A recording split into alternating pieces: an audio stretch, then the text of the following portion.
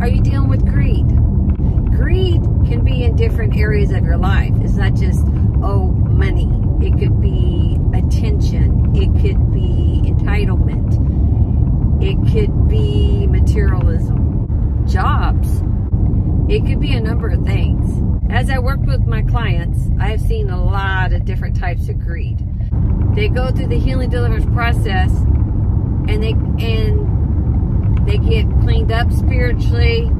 God shows up, God blesses them, miracles happen, they can have children now, or they have film roles, or, you know, entertainment business, or record deals, you name it, and then they branch off, and they get greedy.